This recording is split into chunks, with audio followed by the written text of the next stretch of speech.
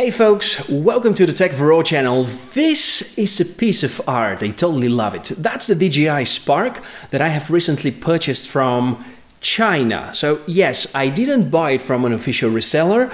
I decided to go to gearbest.com and buy this drone. So it was both a bumpy and a not so bumpy experience, and I would like to share with you what happened so far and to give you 7 advices for DJI Spark beginners. Let's go.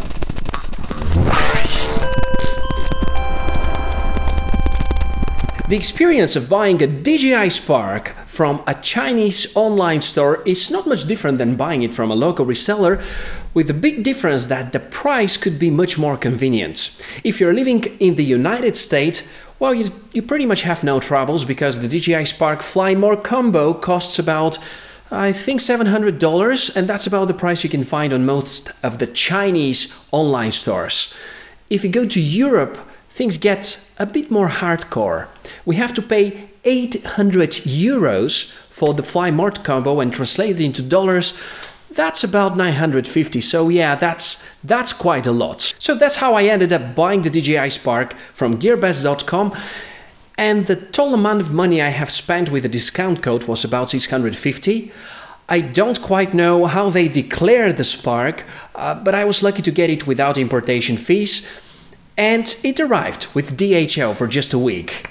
The good part of that is that apparently DJI do not care where you bought the drone from. So as soon as you install the DJI Go V4 app and you try to register the drone for the first time, you're going to get an ad for the DJI Care refresh option, and you have 48 hours to purchase that additional coverage. Well, it's a nice thing.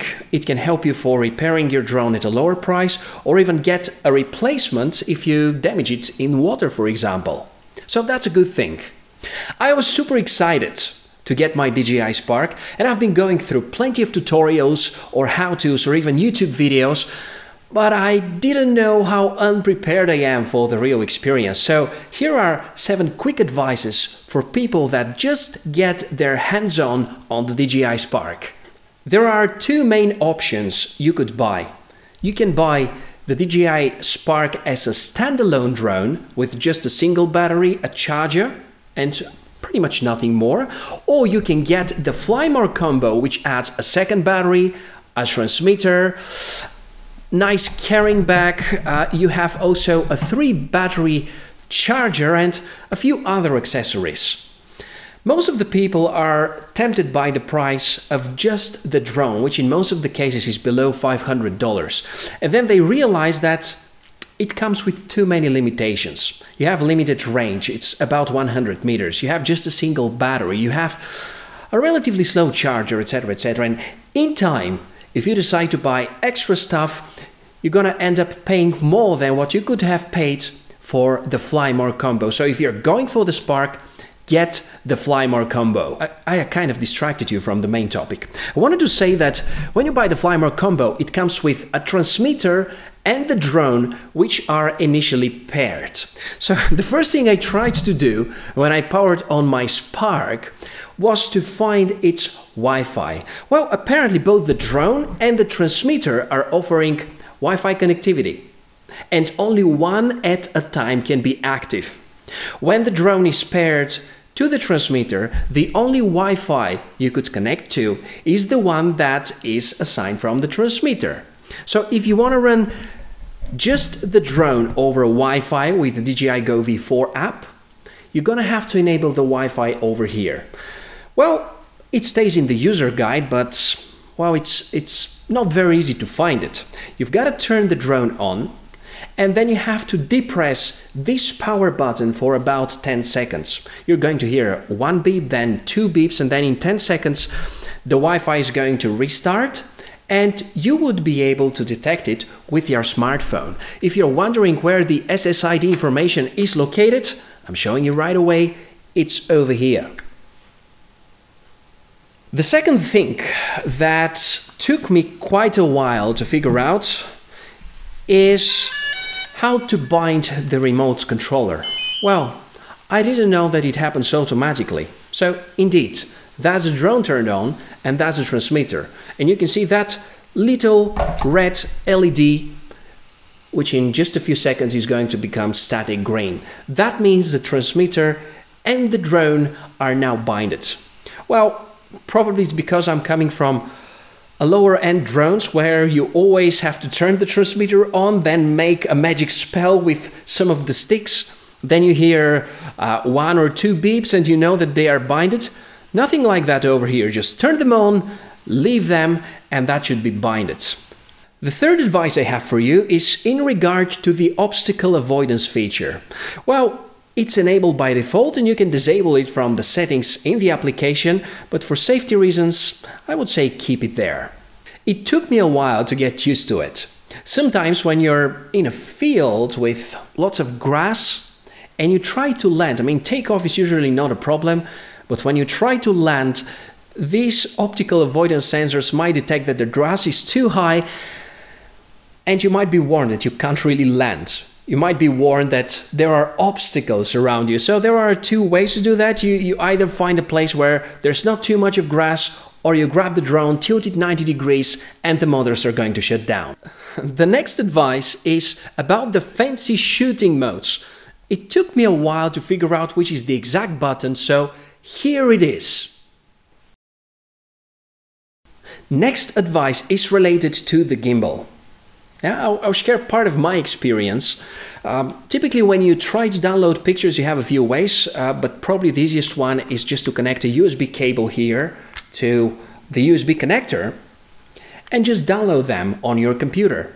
Well, you have to carefully place the drone on a flat surface, because sometimes if you leave it on a pillow like I did, it can block the gimbal. And the drone is turned on during the whole time, meaning that the gimbal is trying to compensate and fix the camera in a good position. And if it is stuck for a few minutes, it's going to overheat. And in some point, it could even damage the motors which are rotating the gimbal. So be extra gentle and extra careful and never leave the drone on a surface different than flat one. A quick advice for charging. That's the original DJI Spark battery. It operates at 11.4 volts. When I got the drone, I was hoping I'm gonna be able to charge it from my OnePlus power bank. Well, it didn't work. Most of the power banks are working at 2 amps, which is insufficient to power this battery. The original DJI Spark charger comes at 3 amps, and there also are multiple power banks supporting 3 amps or quick charge technology, which would enable you to possibly charge the battery.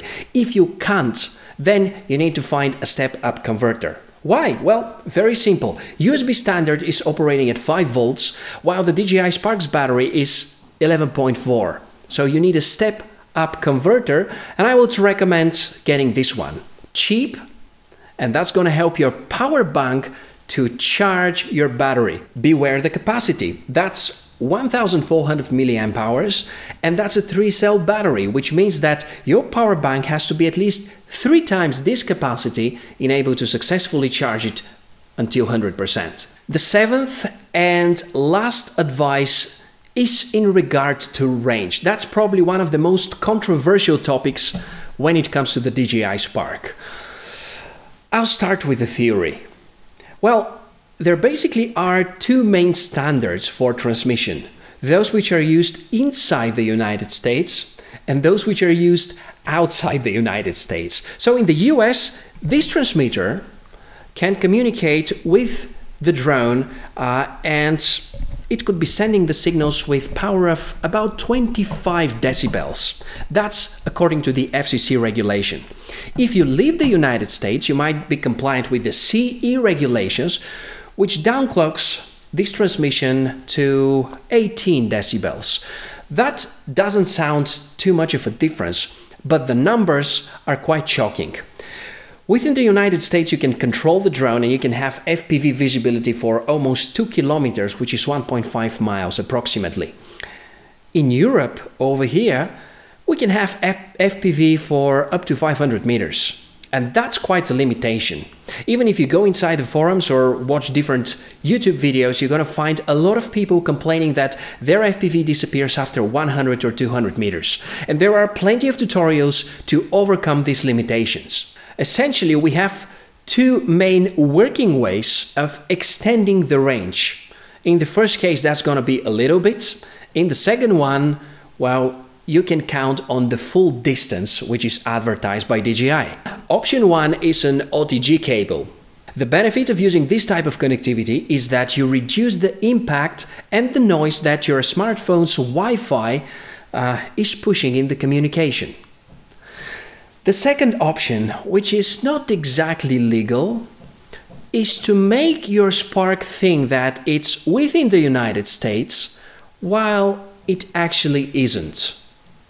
In GitHub, there is a place where you can find a tutorial of how to compile your own DJI Spark Go 4 app with FCC regulations enabled. Alternatively, you can download the already compiled app, but I can't really guarantee it's stable and it's totally safe. Once your drone operates according to the FCC regulations, you can push it to the limits. And you can check Thanos and Panos' video where they made kind of a world record. They went close to 4.5 kilometers. Amazing.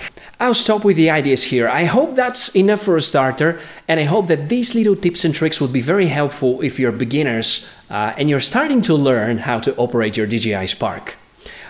I think I didn't mention the most important. How happy am I with it? Well, are you watching the Silicon Valley TV show? If yes, I'll just say it, this drone I totally love it. Camera footage is phenomenal and the portability is amazing. If you have your own Spark, I'm gonna wish you happy flying. If not yet, well, I'll make sure to post as many videos as possible so that you can enjoy the beautiful scenes that this little camera flyer can shoot.